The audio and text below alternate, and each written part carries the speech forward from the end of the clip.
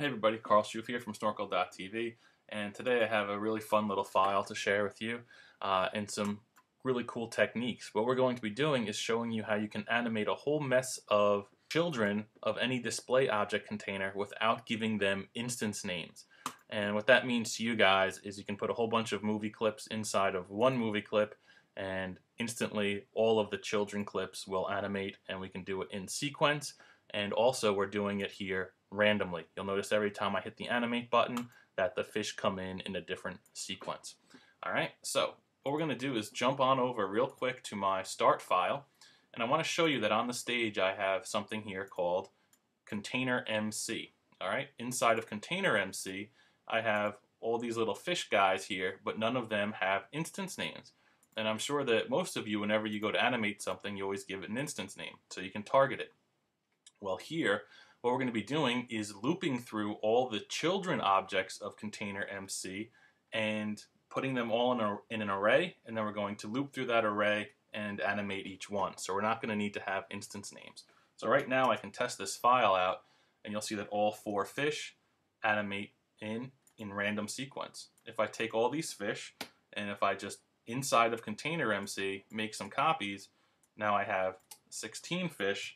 You'll see that there we have a random sequence, and I didn't have to make 16 instance names or any of that. So let's go into the code real quick. We'll go back to scene 1. So on the stage I have Container MC. And the first thing of note that we're doing is that we have this clips array, and we're setting it equal to what our getChildrenOf function returns when I pass in Container MC. GetChildrenOf is going to return to me an array of all the child elements of any movie clip or any display object container. So if I scroll down here, I have this little helper function that I built with a little bit of help from a discussion on actionscript.org that I recommend that you check out. But basically we pass in most likely a movie clip. We're going to create a temporary array. We're going to figure out the number of children that that container has.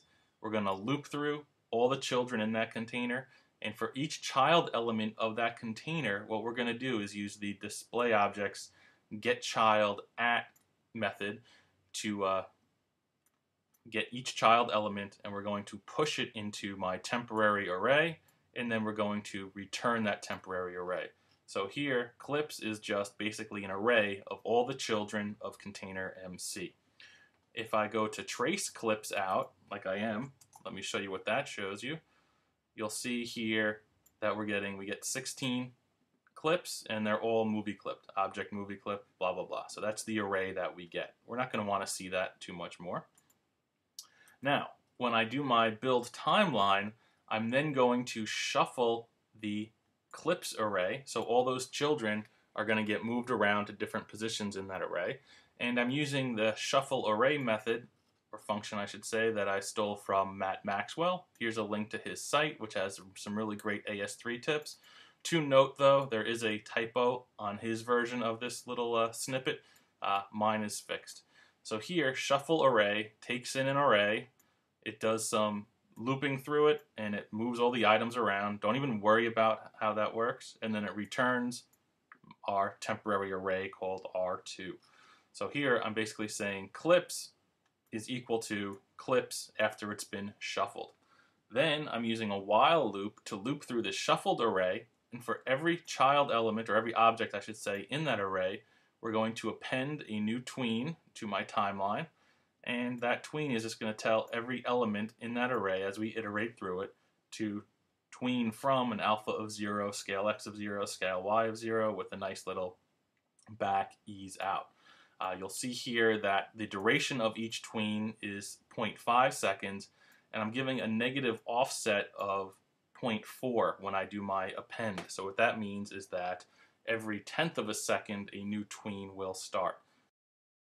And now all I want to do is just show you that I can put some other stuff inside of that container. So inside of container, again, it just doesn't need to be fish.